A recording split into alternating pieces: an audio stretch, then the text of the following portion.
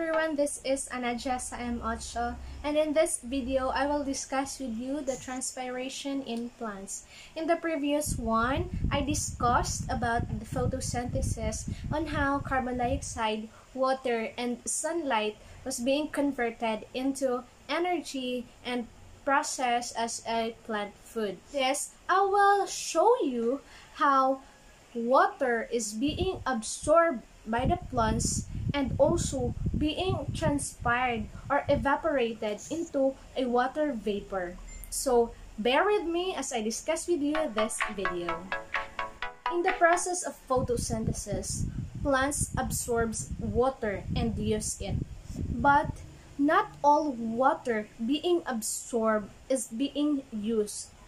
The excess amount of water is being transpired.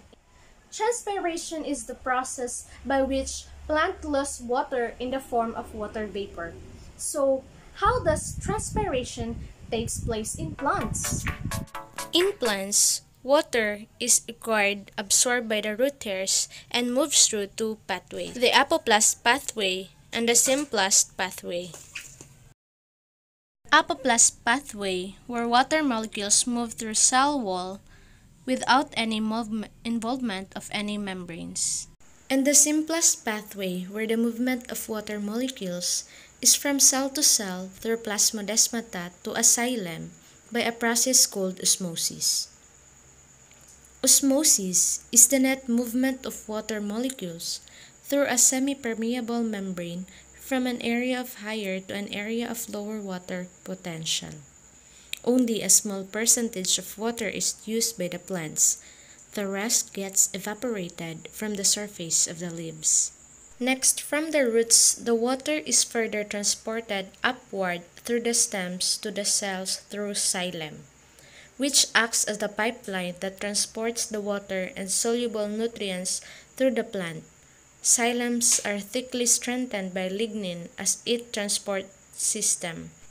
Water then enters through mesophyll cells through stomata. Stomata are openings on the leaf surface through which transpiration takes place. It consists of a pair of bean-shaped cells called guard cell, which regulate the opening and closing of stomata. So basically, during photosynthesis, a containing carbon dioxide diffuses into the stomata. Oxygen produced as a byproduct of photosynthesis diffuses out through same opening. Simultaneously, water vapor present in the leaf also diffuses out into the atmosphere through stomata. The guard cell in the stomata has its opening and closing. The cells will be open when the cell is turgid, and it will be closed when the cell is flaccid. Transpiration exerts a pull of water molecules upwards to the stomata to be evaporated.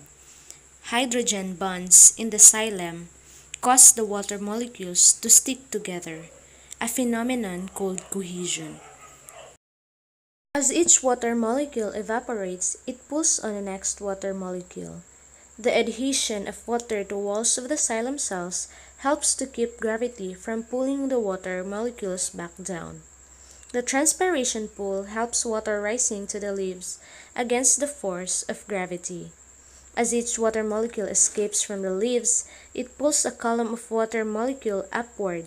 Thus the plant xylem uses the movement of evaporating molecules, cohesion and adhesion, to draw water from its roots upwards to its leaves.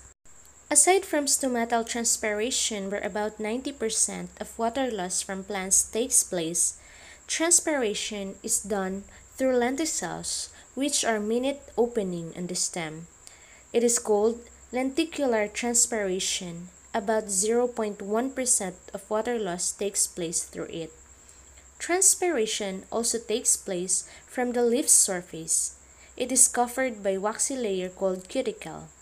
Cuticular transpiration helps the leaf to reduce the amount of transpiration taking place. Still, about 10% of total transpiration may take place through the cuticle. We can conclude that the transpiration in plants can be done in three ways.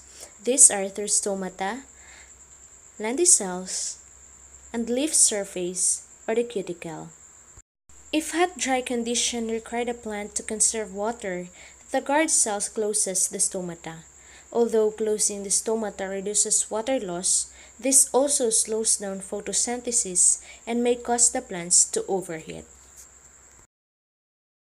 In the leaves, majority the water vapor is being transpired or evaporated into the atmosphere. That ends the video on transpiration in plants. I hope you had learned something and see you in the next video.